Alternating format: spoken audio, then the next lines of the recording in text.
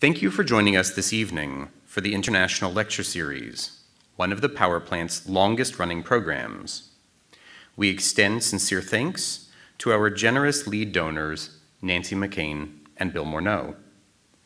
I would also like to acknowledge our primary education sponsor, CIBC, for their generous support of all education and public programs at the power plant. I also extend thanks to our institutional supporters, the Canada Council for the Arts, the Ontario Arts Council, and the Toronto Arts Council. We are lastly grateful to BMO for All Year, All Free, which allows free year-round access to the gallery. We are currently showing the exhibitions Faux Guide by Ito Barada, Some Weep, Some Blow Flutes by Maria Laboda, and Crossfade by Latifa Eshaksh. Programs like this are free for members of the power plant, but ticketed for everyone else. So of course, we encourage you to become a member to take advantage of this, one of the many benefits of membership. Tonight, we are pleased to welcome Terence Gower to deliver this International Lecture Series program. Terence Gower was born in British Columbia. He studied at Emily Carr College, spent the early years of his practice in Vancouver, Cologne, Germany, and Mexico City, and has continued to show widely internationally. The power plant became familiar with Terence back in 2012 on a members trip, patron trip, to Mexico City, visiting the Labor Gallery. Since 1995, Terence has been based in New York City, though he also resides in Mexico City and some of the year in France. And as we'll hear this evening, he has spent considerable time in Cuba, especially over the past 1.5 years. In New York City, Terence has shown at PS1, the New Museum, the Queen's Museum, and several commercial and nonprofit galleries. In Canada, he has exhibited works at the National Gallery of Canada in Ottawa, the Audain Gallery in Vancouver, and during the summer of 2002 at the Power Plant Contemporary Art Gallery in a group exhibition entitled Stretch, curated by Keith Wallace and Eugenio Valdez Figueroa. Following his introduction to Figueroa, Gower's project Functionalism was exhibited at the 2003 Havana Biennial, planting the seeds for his current project. Additional notable exhibitions include at the Hirshhorn Museum in Washington, D.C., the Museo Tamayo in Mexico City, and the Haus der Kulturen der Welt in Berlin. Gower has also built 4 pavilions: the Bicycle Pavilion for the Colección Jumex in Mexico City, the Projection Pavilion, also in Mexico City, the Workshop Pavilion in León, Spain, and Superpuesto for the Bronx Museum in New York City. A new public commission from the New York School Construction Authority was recently installed in the borough of Queens in New York, and a major new commission from the French Région Rhône-Alpes will be inaugurated in Saint-Genis-Pouilly in spring of 2017. Among numerous awards, Gower has received a Canada Council Long-Term Grant, a John Simon Guggenheim Memorial Fellowship, and a Cité des Arts Fellowship in Paris. His works and his words have been published widely, his videos have been screened equally widely, and he's organized notable exhibitions at diverse venues, including El Museo del Barrio in New York, the Smithsonian American Art Museum in Washington, D.C., and El Museo de la Ciudad de Mexico.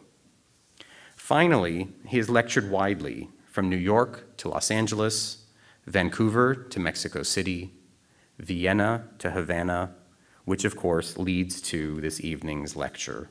So please give a warm welcome to Terence Gower.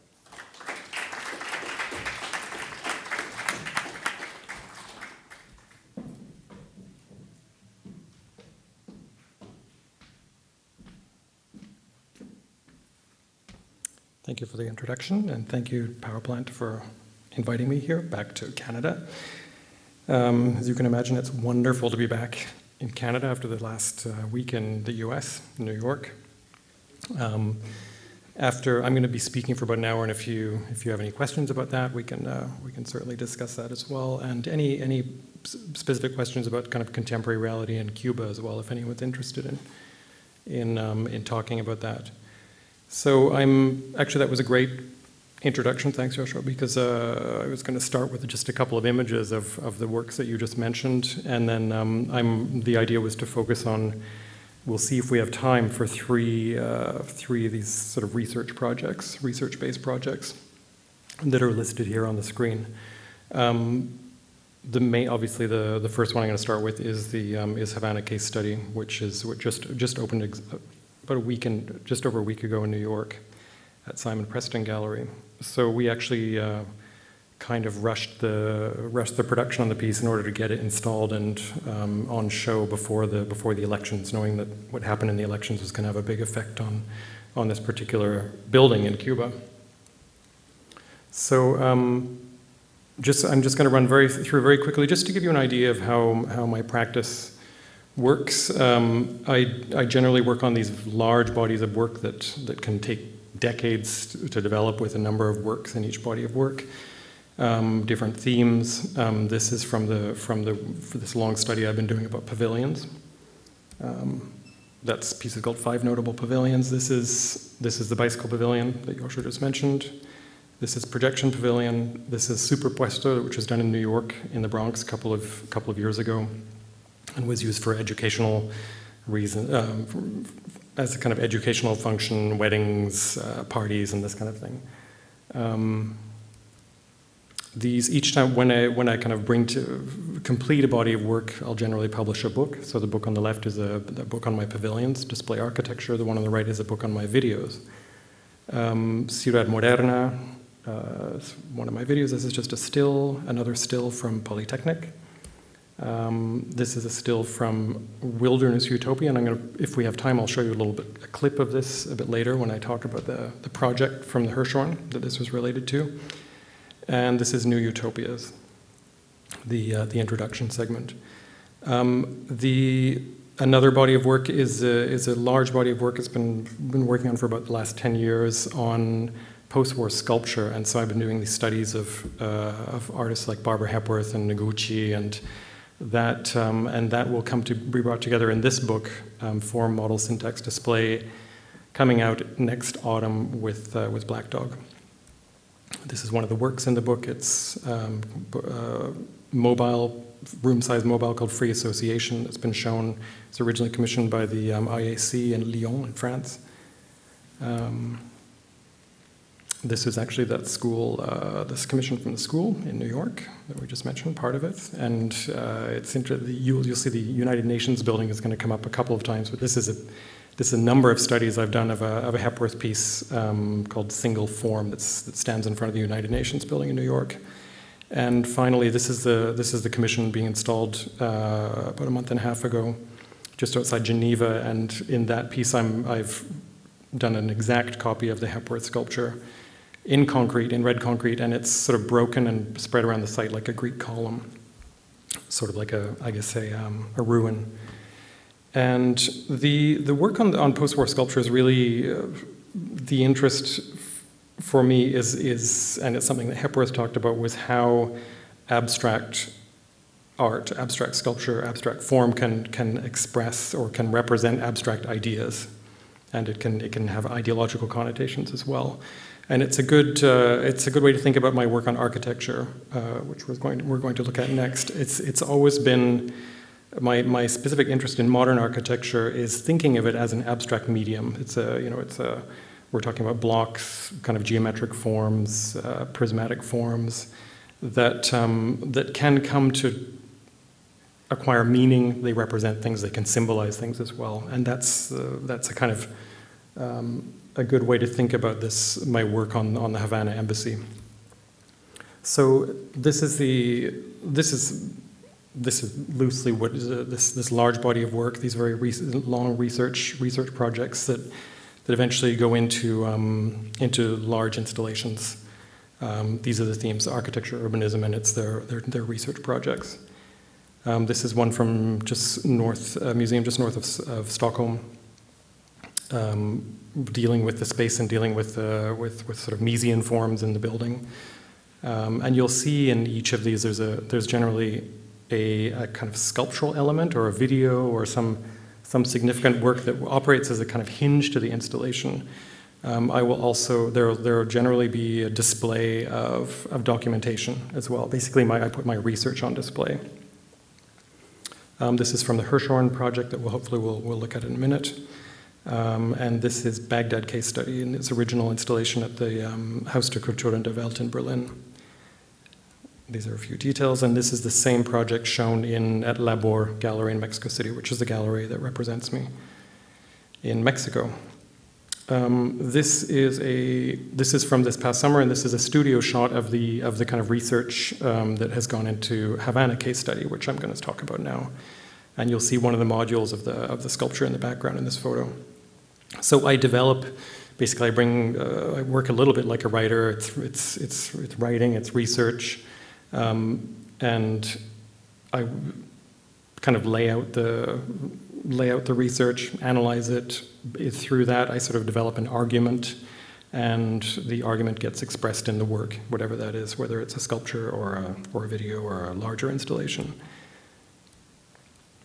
So Havana case study. So this, Joshua mentioned that I had a fellowship from the Guggenheim Foundation. That was in 2010, I think, and I applied for a long research project on US embassy design in the post-war period, so in the 50s and 60s.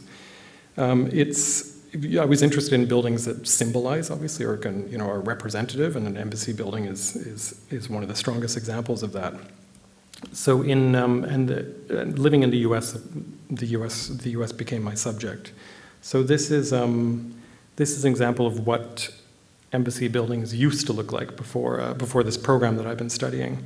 So for the 100 years up until the 1940s, the late 1940s, the model was often it was kind of they built these little white houses, or they were working with plantation house architecture. The idea was to build something that symbolized the U.S. and would be recognizable as an American typology. What came after this period I've been studying is, of course, these super fortified citadel type structures that are now familiar to everyone. So I was interested in the period in between. So what happened? How do we go from those kind of pleasureful plantation style buildings to these real fortresses? This is the consulate in Istanbul, built in 2003. And you'll see if we have time, we get to Baghdad case study. You'll see two embassies that kind of bookend that project, one from 1960 and one from 2007 that represent those two periods. The best source for anyone researching this is a book by Jane Loeffler called The Architecture of Diplomacy, and I went to Washington, interviewed her, and she kind of let me into her archive, and that's how I started working on the first of the projects, which was the Baghdad project. So these are examples of this embassy campaign. So in 1949, the State Department brought in a new head of the buildings operation named Leland King, and he put together an architecture board with people like Bruno Burleski from Oregon and Ralph Walker from New York, and they started sending out to bid a bunch of embassy jobs to the best modern architects in the U.S. And it was interesting because there were a lot of architects like José Luis Sert who hadn't really been in the U.S. for more than 10 years. So it was I'm interested in this as kind of a progressive model for the U.S., unusual at the height of the Cold War. So for instance, on the right we have that's the New Delhi embassy by what's his name actually? Daryl Stone, exactly, I'm sorry. Of course, we have all the German consulates were by Bundschaft, you see on the left there. Here are some more. This is actually and this is, of course, José Luis Sert's Baghdad embassy, which we'll be looking at later. So the first contracts went out to one firm from New York called Harrison Abramovich, and I'll show you a couple of images of other work of theirs as well. And here's the Havana embassy. It was completed in 1953. The contract was delivered in around 1950. The situation in Havana.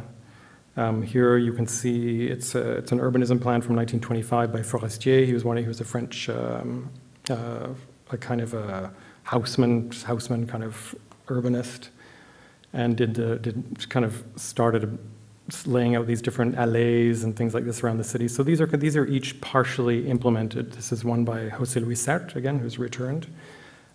He did a number of Latin American city urbanistic plans. It's interesting, the Sert, because he proposed, you see kind of on the north side of in the bay next to Havana, Old Havana, you see he's decided to build this whole new island for the administration of the country.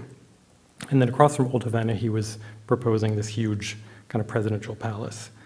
Edificio Foxa, which was, when it was built, and this is around the corner from the embassy, was considered the largest cast concrete building in the Western Hemisphere. It was also, so we're talking 1950s, this is Hotel Riviera 1955. This part of Havana, it's called Verado, was being rapidly developed. The zoning laws were completely changed so people could build almost limitless high rises, and there was a new kind of, some new funding models, so collaboration with foreign investors and the local government. It was a way basically for Batista to get kickbacks from these. And in fact, this is a good case. It was built by Meyer Lansky, an American mobster. And was considered kind of one of the more notorious examples of this, of what was wrong with Havana before the revolution. There's the Sert's project for the presidential palace, and very much playing with the same forms that he worked with in Baghdad. And so these are the architects. So Harrison Abramovich oversaw the construction of the UN. Of course, the UN was mostly Niemeyer, Oscar Niemeyer, and with Le Corbusier there, of course, in the background yelling. But Harrison Abramovich were really the lead architects on the project. So they were a logical choice for the first State Department modern buildings that were commissioned in the late 40s. Right after these embassies, Abramovich went on to design the CIA headquarters. This is one of the rare photographs that I found actually in his archive. But generally, it's difficult to find photographs of the headquarters, and there are no floor plans anywhere that you can find, which is interesting. He actually had to deliver the plans without any delineation of walls or anything inside. That had to be done by CIA architects. The first commission to be awarded to Abramovich was the Rio Embassy, which was completed in 1951. Very much playing with Le Corbusier's work down there as well in Brazil. It's interesting because, of course, soon, just a few years after this, the Brasilia they started construction on Brasilia, and they had to build a new U.S. embassy, a little bit like what happened with the Cuban embassy. Here's the first rendering, 1950. The location on the waterfront. And I was lucky enough to get to know the ambassador this past winter, and he set up a tour with their kind of facilities people, and a very thorough tour. Kind of got to go into the basement and everything, and actually saw their seawater cooling system, where they actually had pipes going way out into the ocean, bringing cool water and cooling the building. It was interesting. The building under construction. And then some of the early sketches for the interiors. So Noel was brought in to do the interiors, and ended up doing a lot of these modern embassy buildings. The idea of bringing modern architects in was to put across this idea of the U.S. as a kind of modern, young, optimistic, was very explicit in the State Department's directive. New country. That's how they described it. And so, contrary to a lot of the older State Department people, it was, raised a lot of eyebrows to have this kind of modern architecture, and especially the interiors was a huge issue because they were working with Knoll. And so it was all Saarinen and Eames furniture in the embassy. And ambassadors were completely outraged by this, because it didn't have like the dignity of a proper embassy. This is a good example. So this is a conference room on the top floor, which ended up being taken out in a renovation that happened in the 1990s. Here you can see the top floor. It's all kind of illuminated like a loggia. And this, you can get an idea from this photograph of the transparency. And this was another really very strong directive from the State Department, that they wanted buildings that were transparent. And so that was for me, that was the clue, the kind of key to what happened afterwards. When you compare that to these fortified embassies like the one in Istanbul, you can see how we went from transparency to complete bunkerization on the other side. And so I was looking at the embassy program as a key to analyzing what happened in US external affairs to make that happen. And I'll show you a couple of examples. So transparency, so you can, at the ground floor, you can see right into the heart of the building. There's a courtyard in the back. There's a kind of glass entranceway. This is the top floor. You can see it's kind of open to the elements. And I'll show you, actually, I think I have another shot of the facade. So here's the lobby with the Barcelona chairs, of course, provided by Knoll. Knoll actually, Hans Knoll, the head of Knoll, actually died in Cuba. He was in a car crash when he was working on the Cuban embassy. And that's when Florence Knoll took over the practice. It was interesting because the State Department thought, they started, or actually a couple of congressmen in the US became suspicious that Knoll and these architects had some kind of secret arrangement going on. There were kickbacks involved. And they couldn't understand that these architects wanted to work with Knoll just because they had good furniture and good design, and they're working with the designers that they liked. So here's an example of you can see the access. So, I mean, ask yourself the difference here from any US embassy you've seen, in the last 20 years. You see it's completely, there are no fences, the front doors are completely glass. The idea is the public can just walk in. It was designed as a symbol of freedom of expression as well. So you had, as you walked in those front doors, you would have, there would be like a auditorium, a little library, there's a little art gallery in there, and the idea was the public was supposed to be, it was absolutely open arms. Around the back was the visa section, which was also no security. And so this is the document, the kind of my starting to arrange and work with the documentation. I put together a display that was designed to look like it was set up in about 1958, before the revolution. And so I'll talk in a minute about what happened to the building after the revolution. So after '59, Castro and the Castro brothers and Cienfuegos and the Barbudos come into Cuba at the very beginning of 1959. It's left. It's quite nebulous at first. What kind of government they're going to form? There are overtures to the U.S. government. Castro, just 2 months after the revolution, goes to the U.S. He does a series of lectures. He goes to Princeton. He asks for a meeting at the White House, and Eisenhower goes golfing, doesn't meet him, but he has a meeting with Nixon, who just kind of berates him for 2 hours, and he comes out and he says, well, I guess we're not going to get along very well, Cuba and the US. And so gradually they start drifting towards the Soviet Union and towards a communist system, but it certainly was not a definite, it wasn't carved in stone at all at the moment of the revolution.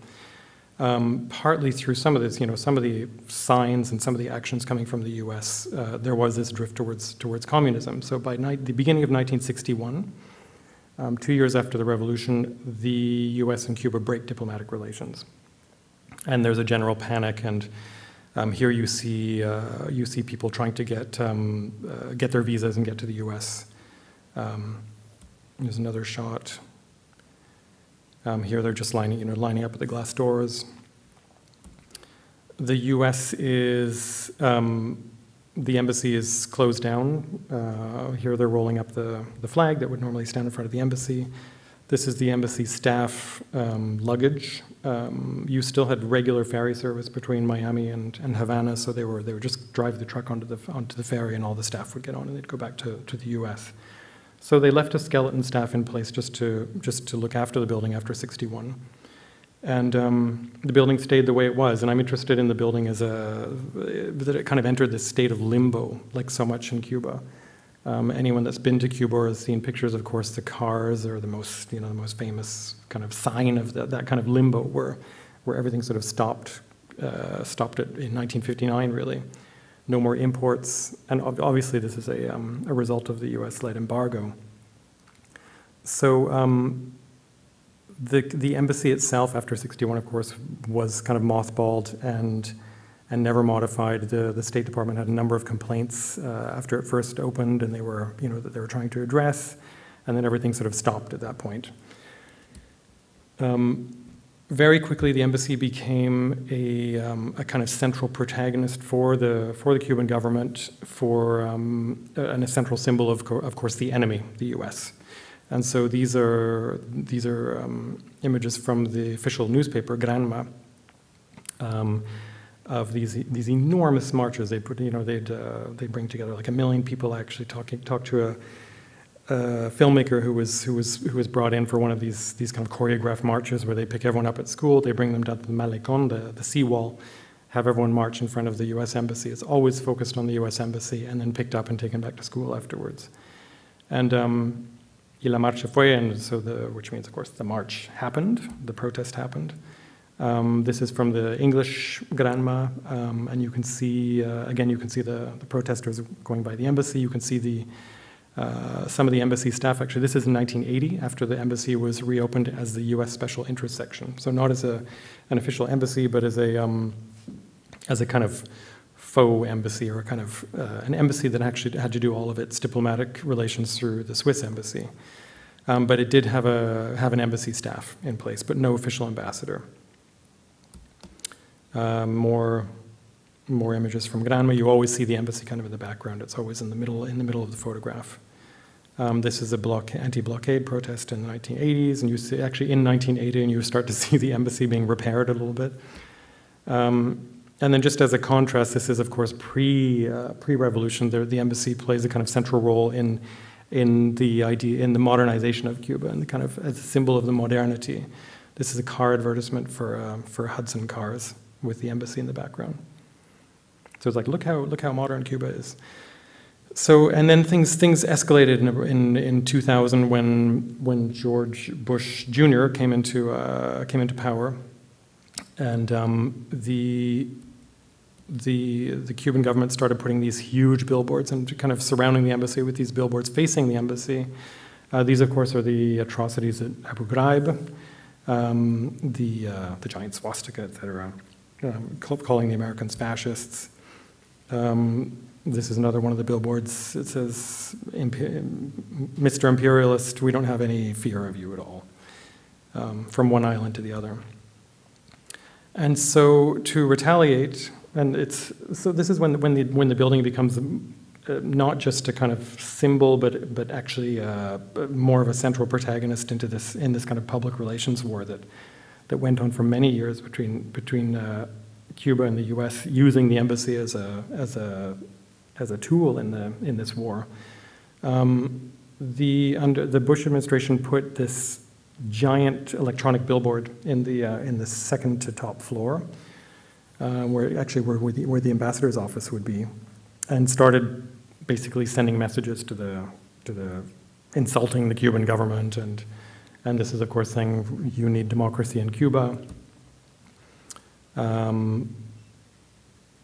Just as continual line of messages. Like this is one of their main strategies, was to try to encourage people to oppose the Cuban government and to leave the island.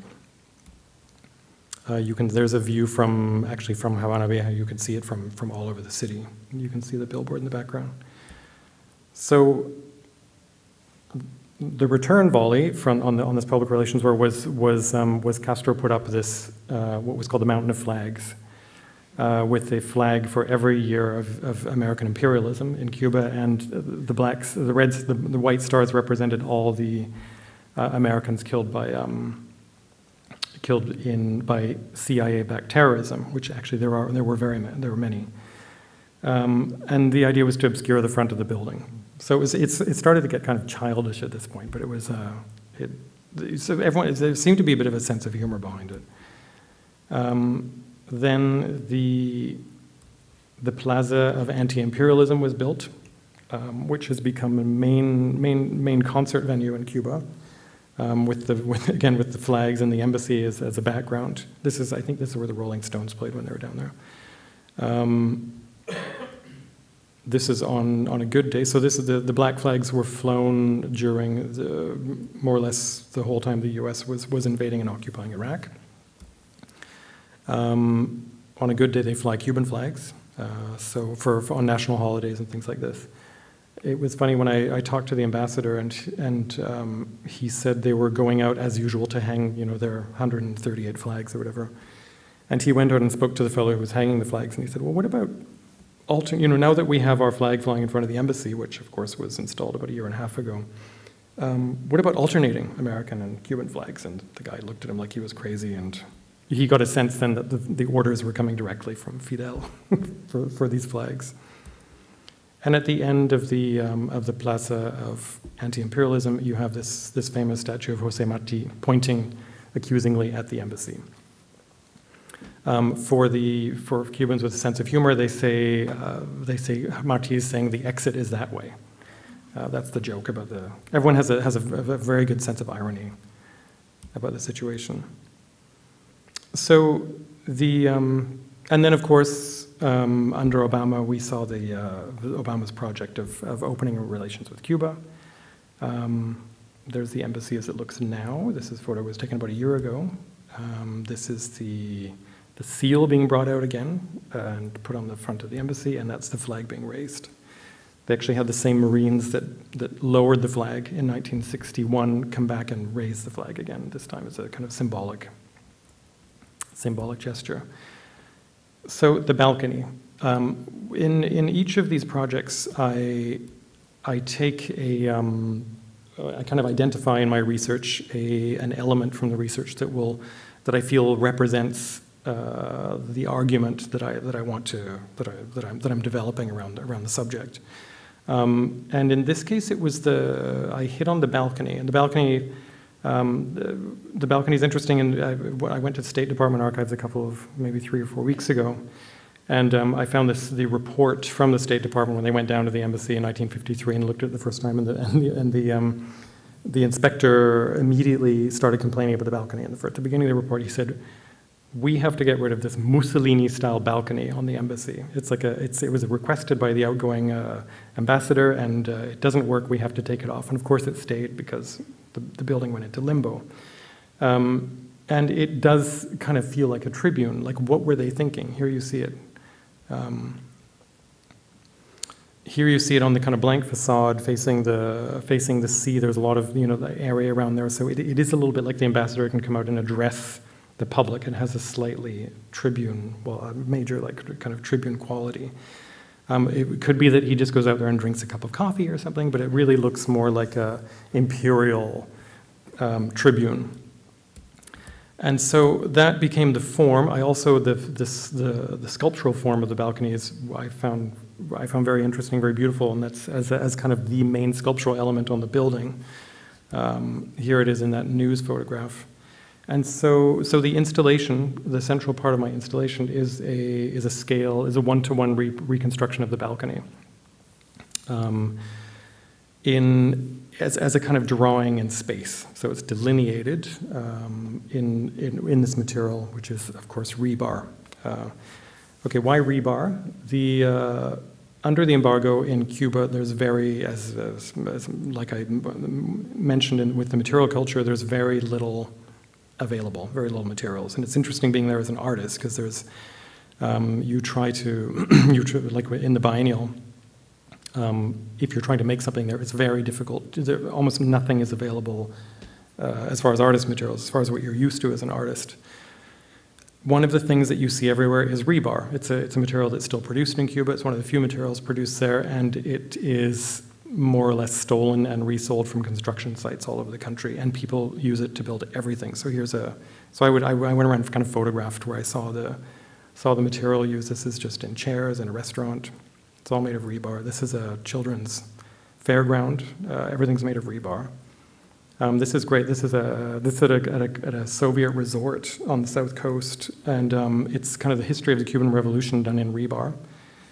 So incredible crafts work. So I mean, this is the culture of what the Cubans refer to as inventos, which are inventions that you use, things that you invent through necessity.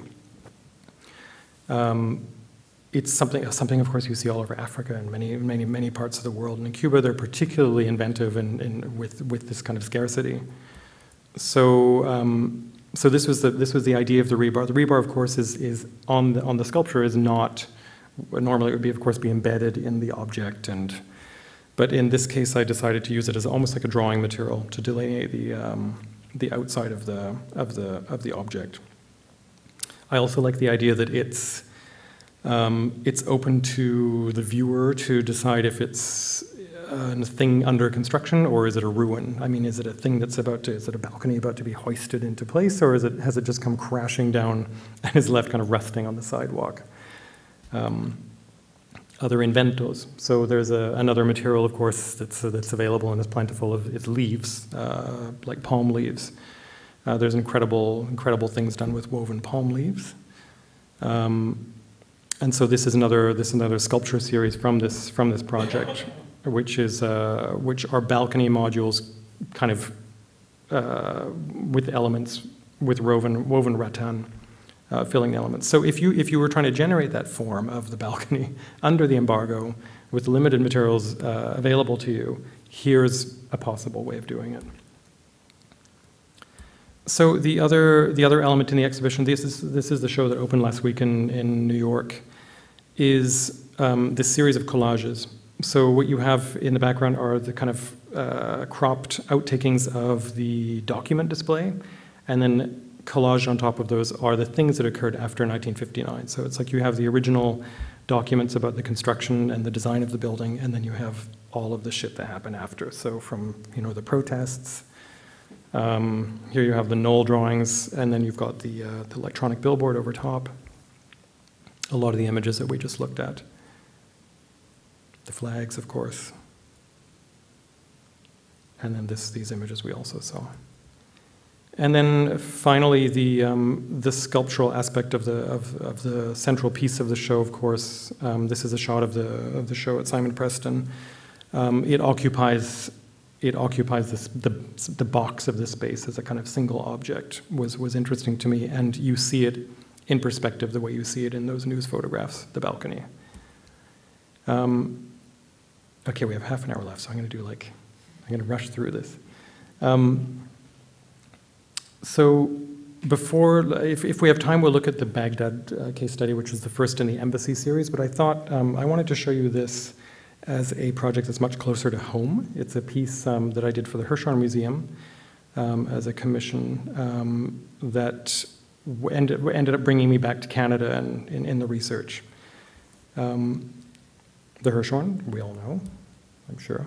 So when the Hirshhorn invited me to do a solo project, I said, the building is amazing. I want to research the building and find out how this UFO landed on the Mall, which is the most kind of charged site in the US, the most ceremonial site. And the research was incredible. The story was amazing. There was, of course, as usual, Congress, right-wing congressmen tried to shut it down, started a witch hunt. It was anti-Semitic in many ways, because the whole project, of course, was backed by Joseph Hirshhorn, who was a Latvian Jew that came over right around the turn of the last century, escaping the pogroms, and set up in New York, rags to riches. By age 20, he had $1 million from the trading stock at the Curbside Stock Exchange. I just love these Esto images of the building. It's incredible. So this is Hirshhorn. So he Right at the crash, 1929, he basically sold everything, got out of the stock market, and came to Canada and started speculating in mining. And that's where the money comes from, where the real money comes from. So he was northern Saskatchewan, nickel, copper, these kind of things. He had a whole crew that was prospecting for him. This is Hirshhorn in a mine, actually. Until 1953, up between Sudbury and Sault Ste. Marie. Some of you might know this story, but he basically made the largest uranium strike in history, and he became the uranium king, and he made something like $150 million overnight. So So I discovered this basically going into the Smithsonian archives and going into I got a grant actually from the Smithsonian Institution to do the research. I was in their archives. The Getty had material. The Canadian Architecture Archives, which is incredible in Calgary. They have the Parkin Archive, and so he just soon after this discovering all this uranium, he of course his sole client of course becomes the Canadian government, and their sole client of course becomes the Pentagon. And we're talking about the really at the height of the arms race, and he decides to build a city at the site of the mines. It's actually called Blind River, this area. It was an area of just kind of cottages, and mostly American owners that would go up there in the summer. And suddenly he's staked out this enormous territory, and they're starting to sink mines and exploit the uranium that's there. So he decides to, because he's been dealing in mining for some time, and mining towns are notoriously lawless, unplanned, disasters. He decides to build the most beautiful mining town in the world. And he's already collecting art. He started collecting art in his 20s. So by this time, he's friends with Picasso and Lipschitz and all these people, and he's starting to commission work from them for this new city. The city will be called Hirshhorn, Ontario. This is the initial model by Philip Johnson. So he commissioned Johnson with Parkin as kind of collaborating architect from Toronto. This I love. It's his first planning brief where he says the town will be built towards happy living. So there's a nice kind of utopian aspect to the whole project. My project is called Public Spirit, and I'm very interested in this. There's been a lot of enormous amount of discussion of privately funded public space, and this is kind of the ultimate version. It's a single person who's decided to finance this entire city. You could say some of the Bata, like Zlin, and these places are comparable. Some of the cities like Kitimat that were built for the smelters for these different companies in northern British Columbia. But this is really one man's vision, with this kind of crazy architect that he wanted to bring in and collaborate with. Later, as all the analysis of Philip Johnson is another story. There's no time for that, but there's an interesting story there as well. What were his motives behind wanting to build this town in the wilderness of Ontario? This is the Toronto Financial Post. And this is 1955. So Hirshhorn and Philip Johnson called this huge press conference in Toronto. All the newspapers did huge front page articles about this town that was this is great. It's just a picture of the forest with, here's where the art gallery is going to be, the shopping center, et cetera, et cetera. So incredible ideas for this town.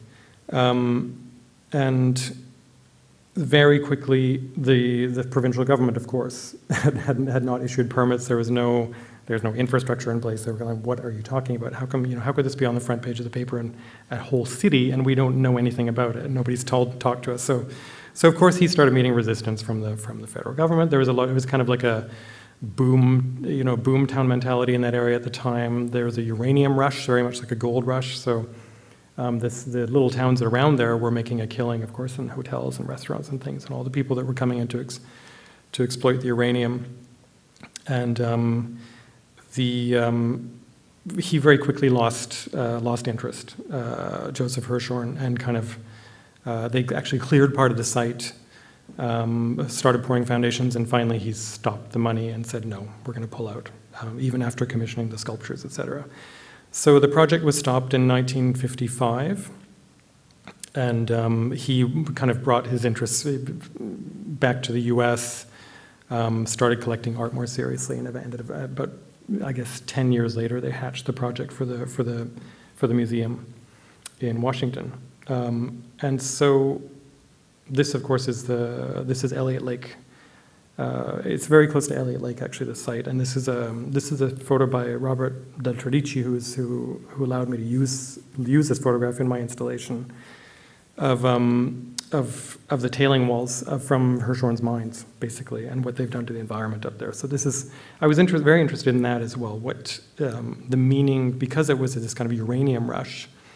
What was the meaning of the sound of the Geiger counter? Because there's a lot of talk of like the excitement of like, you know, we're finding uranium, and nobody, you know, in 1953 really knew the full effects of uranium, what it was going to do to the environment, what it was going to do to people's health, et cetera. So that became part of the project as well, to see how that evolved. You know, at one point that beep of the Geiger counter meant like progress, future, fortune, and within 15 years it meant Armageddon. I mean, it meant the end of the world for people. You know, to hear that was the sound in the kind of the day after that film. How did I express the argument? The piece was a single room installation. The documents were, of course, in vitrines, and there was a sculpture pair. I think I've got more details on that. So the idea with the video is a little bit like I mentioned with the sculpture. It could kind of be interpreted in two very different ways. About half of the public that saw this piece were like, I want to go live there, it's incredible. And the other half were, that's the most terrifying place on earth. The sculptures, again, similar idea to the balcony piece. Let me just go forward quickly, the sculptures. So they're based, of course, on the principal buildings. And they could be are they under construction, or is it after the nuclear holocaust kind of thing? Are they the skeletons of the buildings? Just a little bit of the documentation. So these are the vitrines. There was one, once the town project was halted, Johnson actually did design one building that was built, which was called the guest house. It was a country house. It was supposed to be kind of the guest house to a much larger house for Hirshhorn. And here he is at the house with all the Knoll furniture, of course, arriving. These are from different archives. This shows Philip Johnson and Hirshhorn in the snow surveying the house. And there he is with his family at the house. Good. So we have about 15 minutes. Is that okay? And we'll look very quickly at the third project. People aren't overwhelmed, and then we can have some questions. This was a commission from the Haus der Kultur und der Welt in Berlin, which I was excited about because it's a building built in 1957 as a gift from the American people to the West Berliners, and I like the idea of it. I was, you know, it's super ideologically charged, and the idea was it was supposed to be the super modern contemporary American building, and as the architect Hugh Stubbins said, it should be a shining beacon of freedom pointed towards the east, kind of thing. So he saw it as a kind of propaganda piece. So exactly my interest. What I loved is that the Berlin mayor at the time just kind of said thanks very much and turned it into a kind of an instrument for dialogue, and used it, of course, for what its purpose was, which was Congress, and for dialogue between the East and the West. It was built right at the edge of the wall, before the wall went up, actually. It's 57. Some interior shots. And then at the end of the 80s, it was turned into what's called the House of World Cultures in Berlin. And with the program dealing with, obviously with culture from around the world. This project was commissioned for a show called Architecture and Ideology, which is obviously my specialty, by the curator at the time, which was named Valerie Smith. And she knew I had started this research from with the Guggenheim Fellowship, and we started talking. She said, well, would you present that project here for the first time? So back to CERT. So CERT, of course, was commissioned, this opened in 1960, so following the Havana project. They continued to, as you saw, Gropius did Athens, a bunch of leading architects in the US did different embassies. And I was interested, I came across this project reading an article about the new embassy that was built in 2007, which was the largest, most expensive, most fortified embassy built by any country anywhere in the world. That was, of course, built after the US occupied Iraq. And so I was interested in this kind of kinder, gentler time, 1960. The US is making a big diplomatic gesture. This is just the ambassador's house, but it's actually quite a large compound.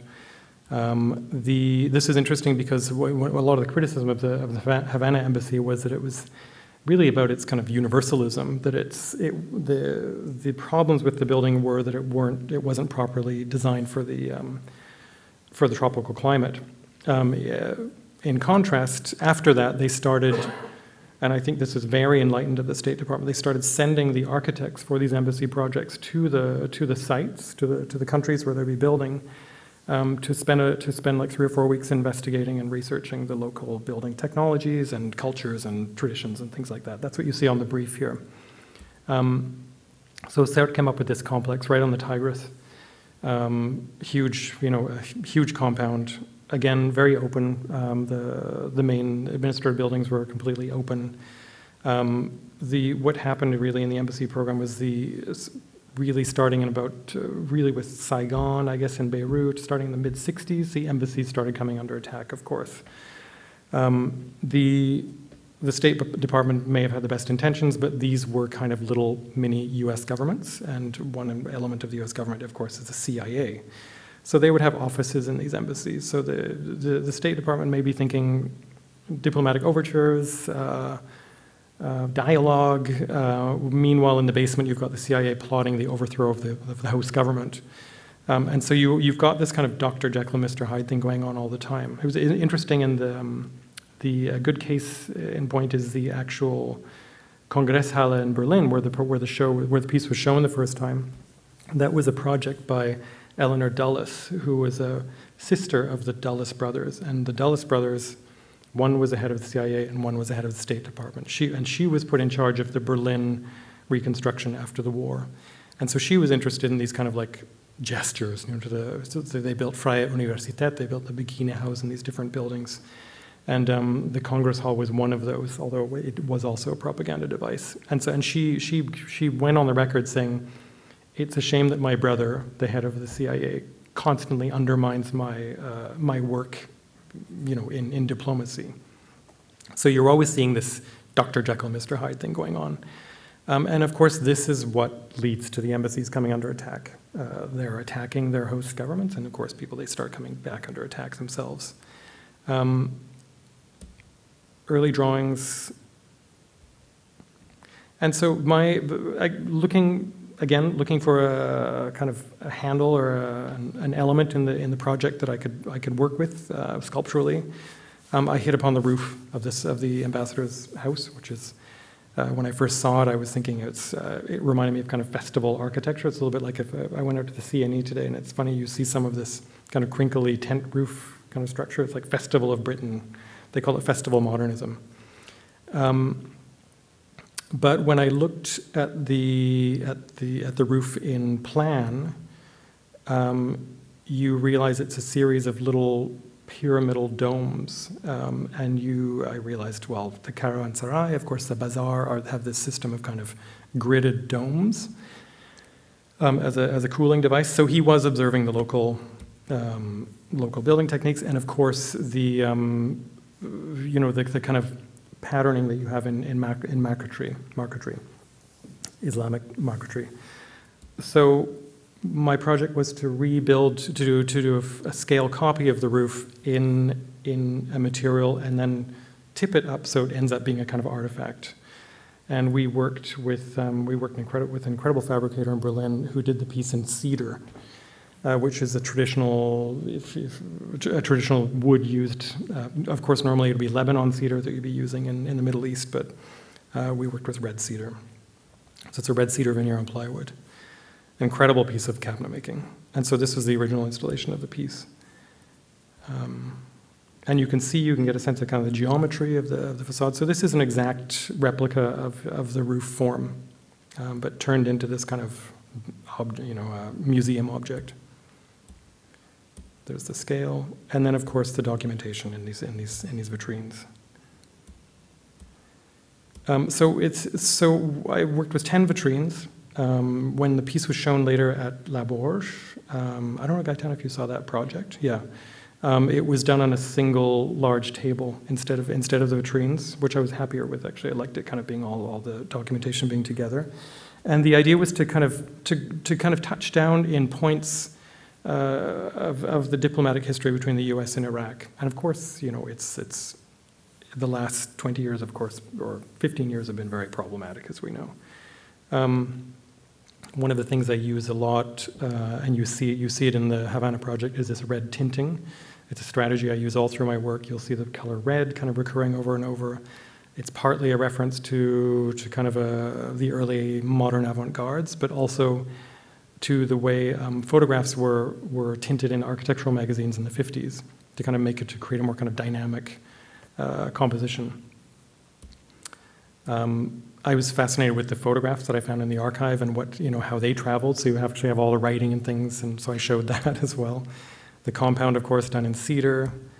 And then this is where I get into a bit more directly into the history. This is actually a piece that was shown. It's a piece called Cause and Effect, and it's where I talk about that very explicitly, about where the U.S. What kind of basically CIA activity in different countries. So you have three charts here. In the center, you have U.S. embassy construction, and I'm looking at from the Cuba embassy basically until the new directives for fortification came out in the early 80s. It took them that long. And so what you have in that central line are all the embassies. The architecture of the chart actually reflects kind of peaks in activity in these areas. So below that you have U.S. kind of interventions in other countries' sovereign territory, usually hatched through these embassies. And like I said, it's usually the CIA. And then on the top chart, you have attacks on U.S. foreign properties, and these are the significant ones. So you'd have Beirut, you'd have Saigon, et cetera, et cetera. And it's up to the viewer. I mean, are there connections? Can you make connections? Is there a cause and effect? It's kind of left open. And there as well, you see the peaks in activity of the attacks and in the U.S. attacks on these other countries. This piece was shown most recently at the Witte de Witt in a show called Art in the Age of Asymmetrical Warfare. This is important. This is a piece. It's one of the vitrines, and this was shown in the installation in Mexico as well. And it's all this documentation from State Department and CIA archives around this central document, which is called the Iraq Liberation Act, and this is when you discover that the project to invade Iraq was something that had been going on for many years. So Clinton was more or less forced to sign this thing with a gun to his head in 1997. It was the height of the Lewinsky scandal. And it's basically the document that made it legal for Bush to invade Iraq later. It's an act of Congress that says we can invade Iraq. So amazingly, signed by a Democrat president, but did he have a choice? I don't know. Very quickly, I mean, I've just got like 5 minutes here, but when the fall of the Soviet Union, this is a kind of a story that I uncovered reading a lot of accounts of the U.S. invasion. I never talk about it as a war. I talk about it as an invasion and an occupation.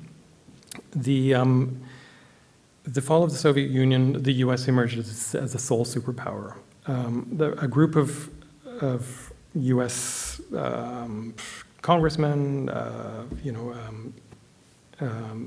Cheney was involved, different people in the US government who eventually became the neo-conservatives, got together and drafted a document called the Defense Planning Guidance, which was a kind of shopping list. So it's like, well, we have carte blanche, we can do whatever we want. What do we want to do in the world? And at the top of the list was Iraq. We're going to take Iraq, it's on top of it has the largest oil reserves. This is 1991, it was leaked to the New York Times, scandal, I've immediately forgotten. But it set the wheels in motion. Of course, Cheney eventually got into power again and managed to have his way in 2003 with this invasion. So it was in planning for 12 years before and of course 9/11 happened. Great, there's a premise to actually go in, and no relationship at all, of course, to Saddam Hussein, but they managed to pull it off, and we're living with the results now, of course. This was important to me. So I'm, like I said, I'm kind of touching down on these very sensitive points and very formative points in the relationship between the U.S. and Iraq. This was the lead up to the invasion.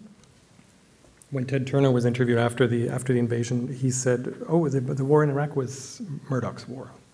He designed it, kind of thing, and he did it through the press." Here's the new U.S. Embassy built in 2007. So there's a little bit of a text at the bottom that describes it. I think it was designed for 15,000 people. It's incredible. And this is the last vitrine where you can see I don't know if you can see the red outlines on the map. Actually, here's a detail of the former. So there's the South Embassy on the right, both in the green zone, and on the bottom, of course, is the new embassy. You can kind of compare the scale. Here's the installation in Mexico. All the documentation now on one large table. Very much the format I'm using with the Cuba installation as well. In New York right now, we're showing it without the document display, so it's just the sculpture and the collage elements. And that's what's called Baghdad screen. Here we have the red tinted photos on the wall this time, and this is my last image. Amazingly, it's 59 minutes of the ambassador's house as it stands. This photo was taken about 5 years ago, and that's the condition that it's amazingly still there, but that's kind of the reality over there now. And I think that's it. I think I've covered everything. We can have questions.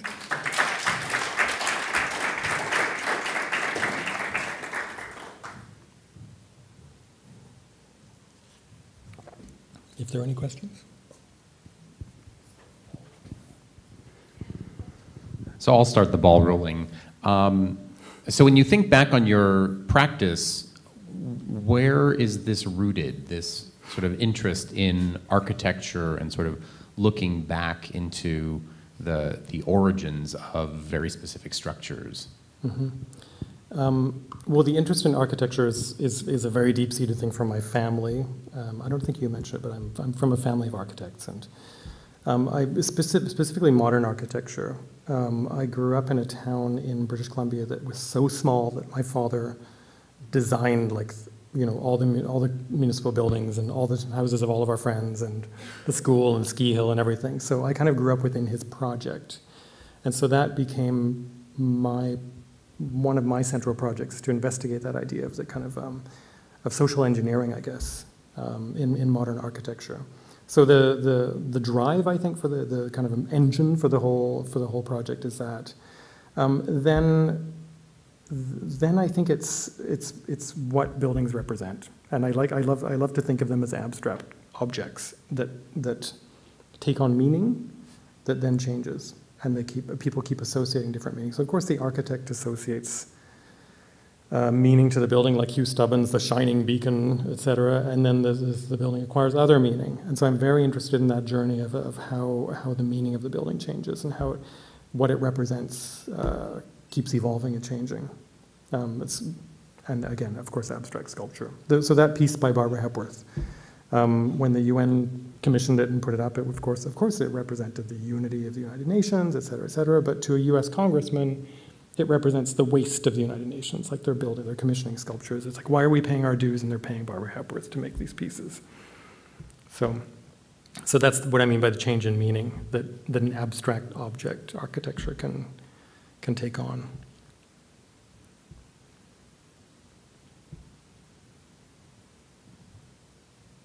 Silence.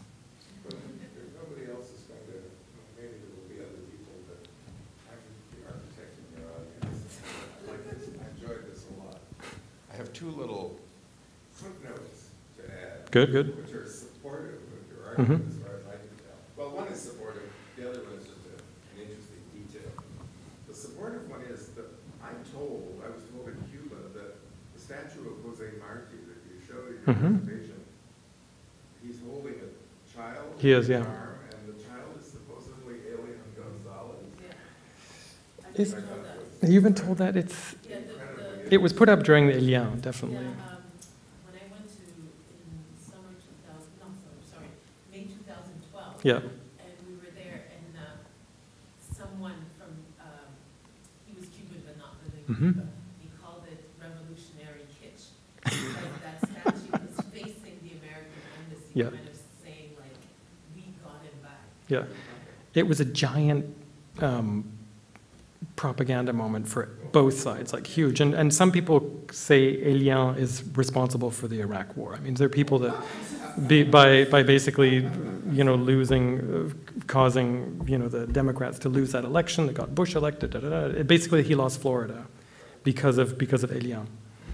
Which is possible. Yeah, which was Gore, I guess, right? Yeah, so Gore lost Florida because the Americans wimped out on Elian or whatever, and lost the Cubans in Florida, which then led to Bush being elected, et cetera, et cetera. So people will trace it back to Elian.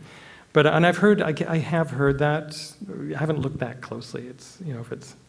So the other little detail, which is not so important, but I didn't know that Hirschfeld was completely using the University of Philip Johnson. The town, yeah. More interesting. So I take it your video is based on your going through the existing documentation very Yeah. closely, because not the school, but one of the public buildings that you showed in the video, it reminded me very strongly of a building of Johnson from that period in Houston. Yes. Because I'm blanking on the name. It's a college, St. Thomas? It's St. Thomas College, exactly. Yeah.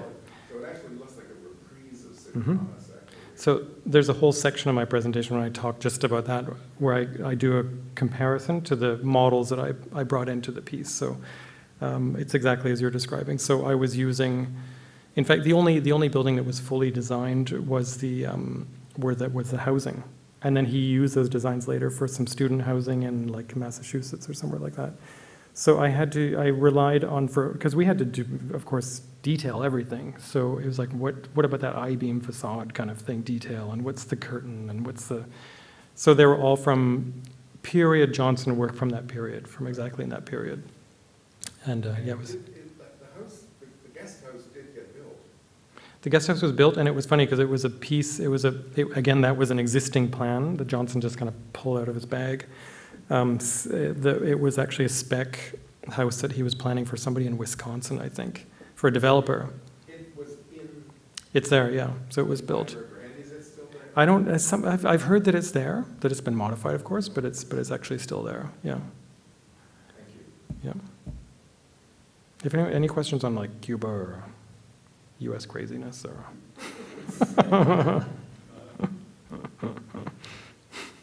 Well, you're obviously going to have ample scope for opportunity given the current turn of events. Yeah, and I think the next embassy project I'm going to do is Tehran, so it'll be interesting. Which isn't so architecturally interesting, but obviously it's an interesting. I'm obviously focusing on charged sites for these embassies. Well, that was a thought I had is, as it goes to this almost like federalist brutalism or something, it stops to have that modernist intentionality, right? And so, where are you thinking? Again, and you're discovering this now in this work, and Yeah. you can talk about that a little bit. Well, especially with this project, yeah. Yeah, and also like there was that beautiful article in our form about the Trump towers around the country. Do you see any specific influences that might be coming into their kind of season in the next little while? Into the embassies? I mean, just It's funny because the US has turned around, they've kind of, it's like enough of the bunkers, we want to do glass buildings again, so it's like transparency again, but of course it's thick, inch-thick glass. So the new London embassy, different, you know, Hong Kong, not Hong Kong, but I guess in a couple of buildings in China that they're doing are these kind of new opener buildings, but of course they're set back 100 feet, blast walls, et cetera, et cetera. It's much more discreet. It's hedges covering blast walls now. So they're making an attempt, and to return a bit to that idiom as well of that period, which I guess now is the golden age of embassy design. So something I didn't mention was the one way that they managed to do this, these kind of radical modern designs in the embassies, was by getting around Congress, of course. The way they did it was through a system called credit default swaps, which meant countries that owed the U.S. after the war, so especially Germany and Italy, owed reparations to the U.S., were allowed to repay in materials like marble, or of course, all the allied countries as well had to repay the U.S. for all the money and all the weapons that they'd given them during the war. So the Cuban embassy was, the elevators came from England. The interior partitions all were fabricated in England. The furniture, even though it was Knoll, was fabricated in France. So Knoll had to find French fabricators in order to use the French default swaps. The marble all came from Italy. So it's like, yeah, of course we're going to clad the thing in marble. Part of it was clad in local stone, just as a kind of local. But most of it, all the steel, structural steel, came from Belgium, which owed the U.S. money. So that was a way of getting around conservative Congress members and having kind of carte blanche to do whatever they wanted design-wise. They were also getting, you know, like the whatever, their palazzo in Rome. There was the Paris embassy, which was a Rothschild, you know, palace. It's like, we'll just take that. You know, they went shopping again. So that's how they were able to get all these incredible embassies and build these incredible buildings, was through all this wartime debt. Genius, really genius. Yeah. That's. It's hard to imagine Canada abroad could have the same interest for you, but you know, the Canadian Pavilion Mm-hmm. at the Venice Biennale is also the reparations project designed by one of the most distinguished modernist Italian firms, Right. one of whose partners died at Auschwitz. Mm-hmm. Jewish. And of course, the Canadian art world has been living with the burden of the Canadian Pavilion Yep. in Venice ever since. Who was the architect? So. Oh, it was the BBBR. That's great. I didn't realize they did it. That's interesting. I didn't realize it was BBBR that did that building. Which is partly why it's not easy to touch it, because they're, of course, now Yeah. a sacred legacy. So similarly done through reparations kind of thing. Yep. The Italians paid for it. Exactly the same system that they were using in the U.S. at the same time. So another question. Yeah, it was just a simple curiosity about your speculation on the future of that building. Mm-hmm. Yeah, so in fact, so I did get to meet the ambassador this winter, and we became best friends. And he brought me in to do and handed me to his staff, and they're like, who are you? Like, how do you get like carte blanche to visit to the embassy? And I was like, oh, we kind of bonded over being like club kids in New York in the 80s. So I met him at a New Year's party last year, and he actually hasn't been officially appointed yet, so he will. It's very unlikely that he will be appointed an ambassador. So in fact, there's not a lot of rolling back that needs to be done, because a lot of the Obama agenda in Cuba has not really been implemented. A lot of it is awaiting Congress, approval from Congress. So something like that. No, if he had a huge wish list. Of course, he wants a new building. He said we have 300 staff. what was funny is he had, no, it was like 200 staff, I think. They have so that it's, Cuba allows them, this is how diplomatic posts work, Cuba allows them a certain number of diplomatic appointments. And then, of course, Congress and the US allows them a certain number of, budget-wise diplomatic appointments. So the Cuban allowance was always higher than what Congress was allowing. So he was hoping that the US would up his US staff so he wouldn't have to fill it in with Cuban staff, because it was 2/3 Cuban staff at the embassy, which is not unusual, I think, in embassies.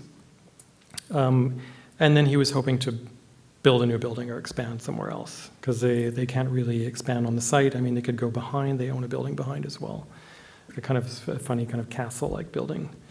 So I think it's been very clearly stated that the Trump campaign that they are canceling anything that Obama did. So it's really just like tabula rasa. So if that means Cuba, then of course it means then all the restrictions will be put back in place. The ambassador will be recalled. I guess maybe a skeleton staff. It's funny because that staff, this special interest section was opened in '77 under Carter, of course. Like I said, working through the Swiss diplomats, and then up until a year and a half ago when Kerry went down and raised the flag again.